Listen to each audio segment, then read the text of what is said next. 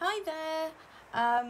As I said in my post, I am going to do a quick demonstration of using charcoal to create different forms. So when you're learning to draw, what's really important is that you learn how to draw the different forms, so shapes, 3D shapes, because then you can apply that to anything that you want to draw. So at OCAD we get the students to do a cylinder, a sphere, a cube and a cone, because it's kind of common knowledge in the art world that those four forms make up anything that you could possibly want to observe or draw. So if you understand how the light hits those objects, for those forms, and where the light and the shadow would appear, and how to make that illusion of a 3D form, those four 3D forms,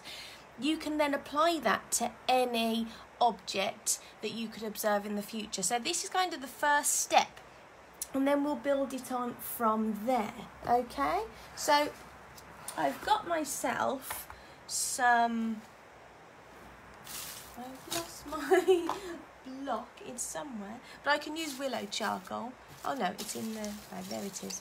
Okay, so a block of charcoal is good because the mark that it makes is very, very solid and very dark. You've got willow charcoal too. It's a great media, but it's going to be a lot lighter. I'll show you. But having a block, a piece of chalk and a rubber, and then a kind of mid-tone paper is all you really need.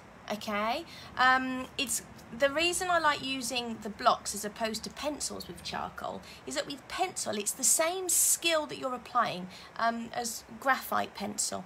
So what we try to do at the art school is we try to get a range of skills and a range of techniques experimented with, and then that gives more choice, it gives more flexibility. Some students are going to be really good with the freedom of this media, and other students prefer the real fine detail that a pencil can create. So as you can see, I'm drawing fairly big. This is A3 and I'm going to do one form this size. I wouldn't do that if I was using a graphite pencil. I would go much smaller. So in going big, it also gives you a new experience of drawing in a different scale. Okay, so there's lots of different reasons. You don't have to have done the earlier task to jump into this one. We call this one task 3, where we test out charcoal. So if you're new to the channel or indeed the course, then you can jump in at any point and just have a go at this without doing any of the prior tasks. It's not a problem at all. So I'm going to show you how to do a sphere today. A sphere is an easy form to draw initially. Now what happens a lot is the forms need to be drawn fairly well to begin with, and a cylinder is quite hard to draw because you have to learn how to do the ellipse. I'll show that next week. The cone is quite easy. As long as you get a really good equal triangle at the top, then you can just round off the bottom. Again, I can show you that. A cube, a lot of students struggle with because of the perspective of a cube. So again, that's another session where we can spend a bit longer learning about how to view things in perspective, which is a whole new thing. But a sphere, it's probably one of the hardest to add tone to, so shading, but it's actually so easy to draw the form because you can get something round and draw around it. So I've got a big piece of tape here. You could do a saucer or something, but you want it to fit on an A3 page. You could go much bigger than what I've done here, and then with a straight edge you might just want to just put in a bit of a surface so you've got your object sat on something, it's not just floating on the page. So I always start with a kind of accurate drawing. So this one is very easy to draw. But if you are going to do a cylinder and the other forms, then you've got to spend time actually learning how to draw them accurately. There's no point shading a form that hasn't been drawn accurately, is there? So you want to kind of get that in place. Now I'm going to apply a technique, and I'm going to have to draw around the shape again to show you how to do it in this particular technique. There isn't really a right or wrong way to use charcoal, is there? Everyone's got all their different techniques. This is just one that I really like because, as I've said before, it stretches skills. You get to try something brand new. It's very different to pencil. You can draw very big this way. There are just so many benefits. So let me do this sphere then, and then hopefully you can give it a go and learn how to actually visualize a sphere as a 3D form, how to apply tone to create illusion, and that's obviously what you're aiming for when you're doing an observation. So to start with then, I'm going to cover the page with tone.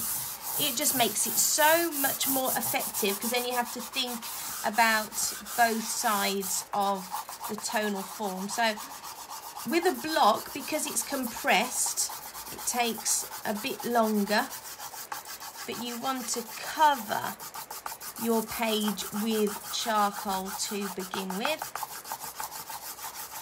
So as you can see, I've gone over my drawing. I can just about see it, but I'll show you how you can just make sure you can see it a bit clearer after you've done this part. Okay, so let's just cover.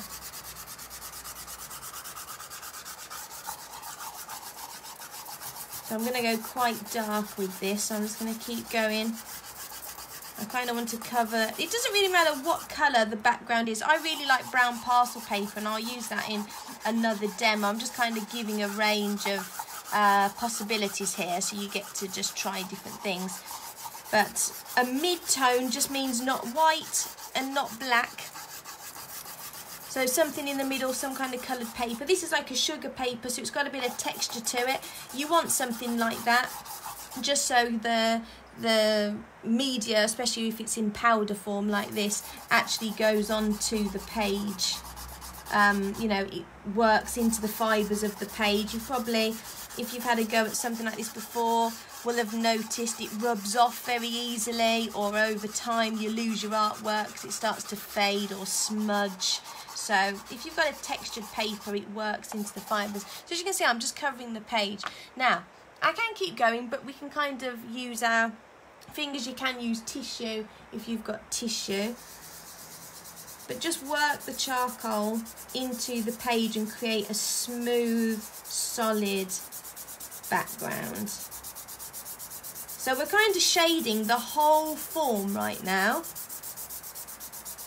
and we're going to work backwards. So it takes away that pressure of applying this really neatly around your sphere or shape. It's just so easy to do. Now, because I used pencil, I can kind of see my form. I don't know if it's coming up on the camera, probably not, but I can see it there. So any direction, just to work into the fibres of the paper, just completely cover all the areas.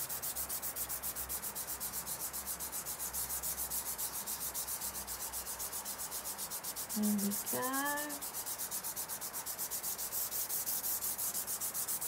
So I've got a shaded sphere, but obviously I now need to work backwards. So I've got myself a bit of a damp cloth and some tissue to wipe my hands. This is messy. I wouldn't recommend wearing white. And be careful, you've got lots of space, maybe even some newspaper down. Try not to blow things because the powder will come up into the air. You don't want to be breathing in things like that. But yeah, if you've got a bin next to you and you can knock some excess powder into, or some tissue or newspaper, because it can get in your way and cover the image. So, you know, you need to knock away some powder sometimes. Right then, so I've got my wet cloth, so I've got my clean hands now. Right then, so there is a sphere in here. I can kind of see it, and I've got my surface running through. You might want to get a ruler and make sure that is absolutely perfectly straight, because the problem with some students, obviously, you put one line there and one's a bit higher. You're going to ruin your illusion before you've started. So ruler, really plan out your drawing of the form first, okay? Right then, now, we're going to work backwards. So with a sphere, okay, so we've got a ball, okay, in there. We're going to imagine the light's coming from this kind of direction. Let me just draw an arrow so you can see. So we're going to imagine the light's coming in from this angle, okay? Now, if you do have a spherical candle or something and you want to put it in front of you to actually observe it fully, you can do. But for me, I'm just going to do it from a bit of a memory thing, just to work out how to shade a form, and we can go into observation later. So with my rubber then, I am going to take away the lightest areas of this sphere. So I'm going to work backwards. So the light's going to hit my sphere here, so I'm going to take away this edge. Now I'm just using a normal eraser here, but a putty eraser works really nicely as well. And as well, having this textured paper, you're going to be able to rub the paper quite a lot before it starts to disintegrate, as you can imagine. So it's a rounded shape, so this light is going to be rounded too, how it hits the form. So I'm just going to take away a rounded area here, because that's going to be the very brightest part of the form here. So kind of like with pencil, when I've done these demos before, you kind of always work, when you're adding tone, in the direction of your form. So my strokes are always, when I'm actually working with the form, are always kind of going to be rounded. I'm never going to be working up and down and side to side, because that will ruin your illusion of your shape, okay? But not so much with charcoal. With pencil, absolutely, and that will be in another demo. Okay, this is going to be smudged a lot and we'll be using a lot of our fingers, so it's not going to be as important to follow the shape. But just for the point of trying to work out where that light is, I'm just going to make a circle there. Now, down the bottom here, you're going to have some refracted light off the surface around the edge. So you might think that the whole sphere down the bottom here is solid shadow, but it actually doesn't work like that. There's going to be some little bit of reflected light down here.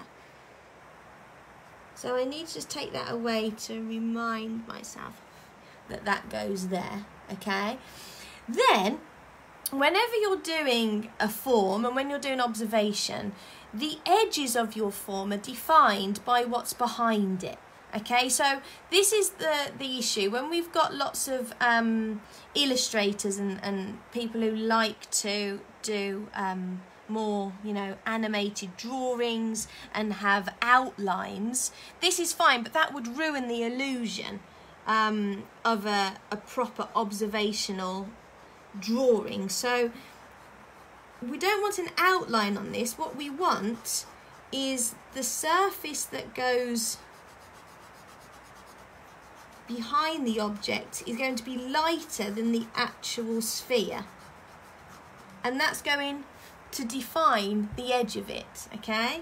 So we can rub all this in afterwards properly, but I'm just going to take it away so I can see where the edge of my sphere is going to be, and you'll see what I mean in a bit. But we just need to take away some more.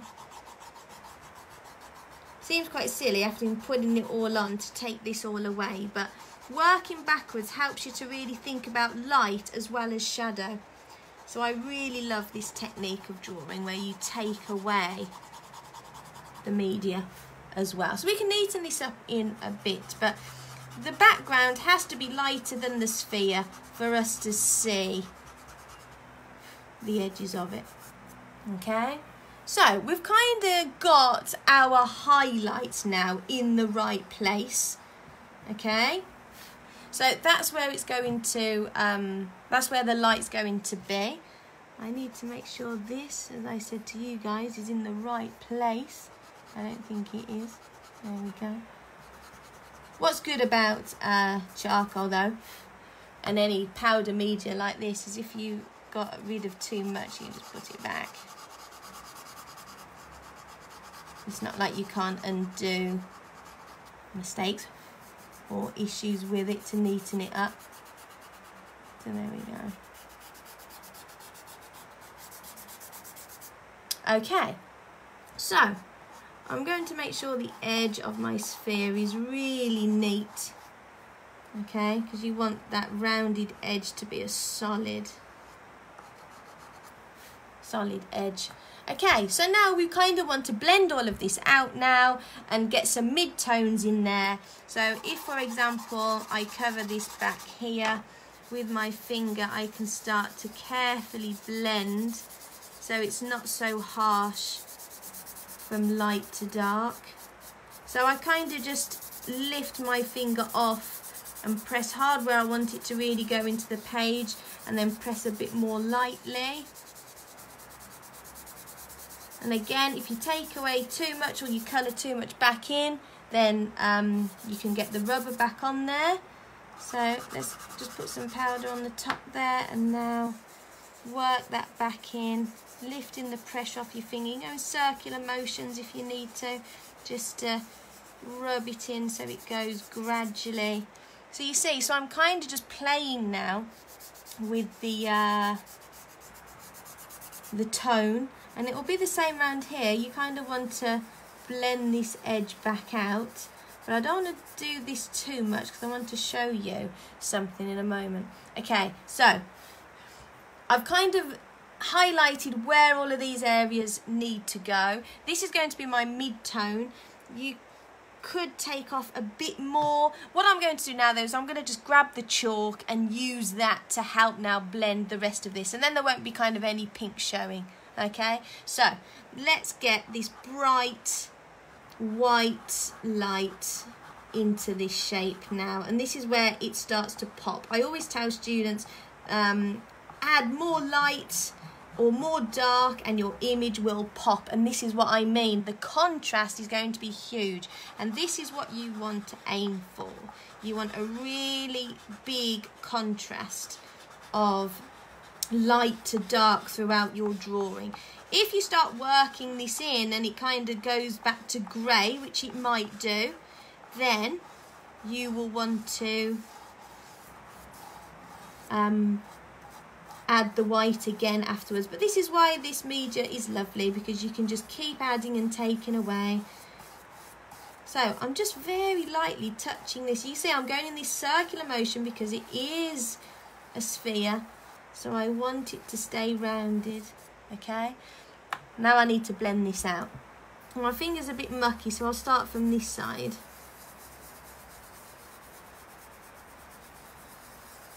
And I want it to go gradually to a bright white.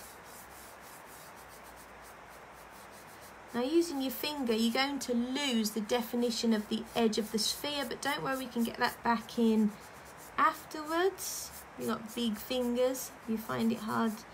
This is why drawing big helps, because this can be very big. Let's just fill this in. You can see because my finger's mucky, it's kind of lost some of the whiteness, but I'll put that back in a moment. Just blow that away so I can see where the edge is. Okay, so this sphere's coming a bit more to life now.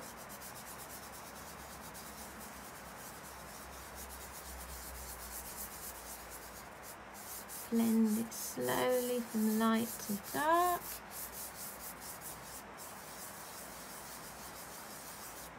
Right then, let's get this bright light back.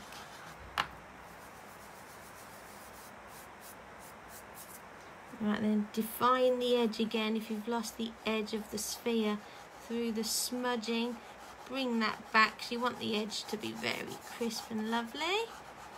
Let me just wipe my fingers so I don't put chalk in this bit. There we go.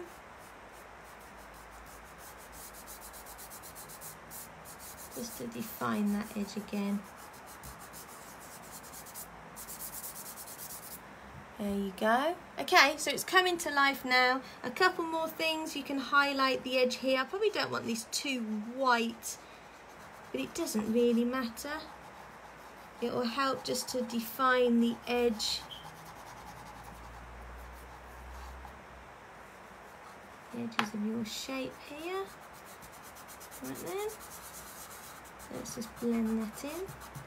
So as you can see, there's no outline on the shape. There is just the background of the shape, a different tone, and it's defining where the edge of the sphere is. A lot of students will keep a black outline, and that obviously will ruin very quickly the form.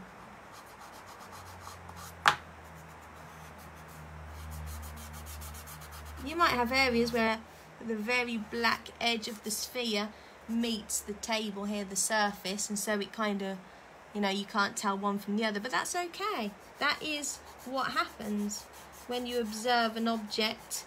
You might find that it's so dark in some areas, there is no definition to the edge of the shape. So you can see I've kind of blurred the edge of that sphere now, but I'll put it back in a moment. Let me just get this into the background a bit. Right then, let's bring this back in then. Very dark and perfectly rounded.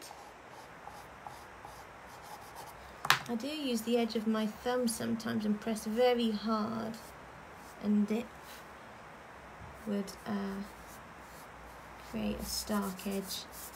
Okay, so we're getting there. It's going together. This bright edge down here would be a bright line around the edge. So I want to put that in. I'm just pressing down really hard there, and then I'll just draw the edge back.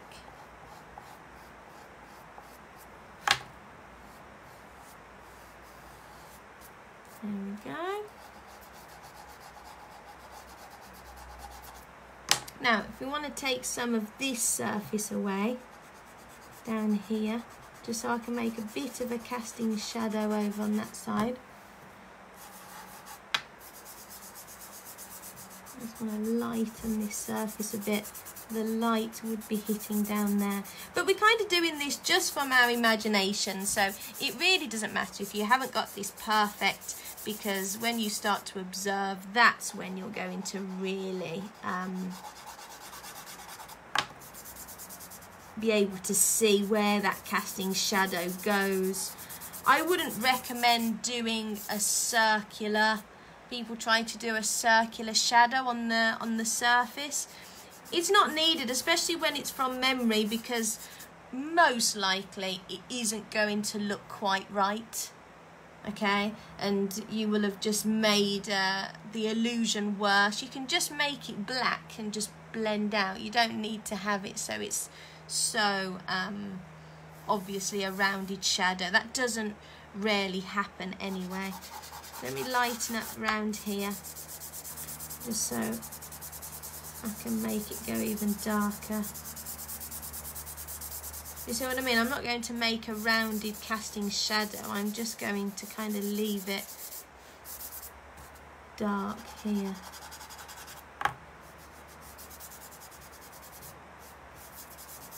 There we go. Let's bring in some more chalk on this side.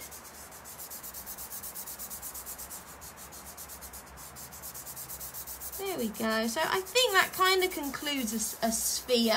As you can see, I've done this quite big. That's a whole A4 kind of sized drawing. You wouldn't have been able to do that so quick if you were using pencils. But you can see we've kind of got a bit of a 3D form there now. And if you feel confident with a sphere, you need to go onto a cylinder, a cone and a cube and do the exact same technique. Cover the page and draw it. I'm going to do some more demos of the other forms before we start doing some observational drawing of actual objects. So I look forward to doing that. But this is going to just build skills on understanding of light and tone. It doesn't matter. A lot of students ask me, oh, I want to be able to draw faces. I want to be able to draw animals. I want to be able to draw, you know, anything specific, anything that you want to be able to draw as an observation. If you want to learn how to paint those things, this is the starting point. This is how you learn how to draw, because if you can understand how forms work, how to blend and create a variety of tone from white to dark, so white to black, it has to be a very bold contrast, as bright as you can in the light areas, as dark as you can in the others. You're going to have an image that pops, and so you have to learn about the forms, a nose, an ear, an eye, everything that you could possibly draw, hair, fur on an animal. It all starts from understanding tone. So this is why when we start on our courses with our students how to actually observe and do observational drawings,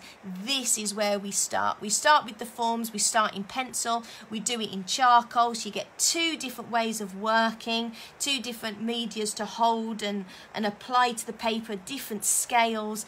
Then you can kind of decide which one was more suited for you, and you can start building up and to do an actual still life. Okay, so this is the first few tasks of what we call a skill builder, to learn the very basics. Okay, sometimes if you haven't got experience, this takes a bit of a while to get right, but in getting the forms right, the rest of your art, no matter what the specialism, whether it's portraiture or landscape, whatever you want to actually go on to do, if you've got this understanding and you can draw and shade the forms, the rest will fall into place, I promise you. So task 1, we did how to actually see and observe. I will cover that again when we start to draw things and add tone and we put the two together. So as I say, don't worry if you haven't done the other tasks, you can jump straight in and have a go at this. I hope it's going to help you a lot with your understanding of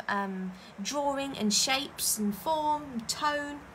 And that's kind of the point of these 3 tasks, to kind of get you where you want to be with your art. So feel free to share this, to tag people in, so they can have a go too. Very basic equipment: rubber, chalk, a block of charcoal and some paper. This could be cardboard, it could be a piece of recycling. Parcel paper's really good because it comes on a roll. I post on a website where there's lots of blogs, and I upload all these videos to there, so check that out. I posted it onto Facebook and gave the links. Feel free to post your work if you want any feedback. Get in touch. My email is on the Facebook page too, miss.graham@chsonline.org.uk. So if you need to get in contact and you want to ask more about the courses or just more about this task and get some general advice, please get in touch. But thanks for watching. Hopefully it's been helpful to you. We'll do some more very, very soon. Thanks for joining me. Bye everyone. Bye for now. Bye bye.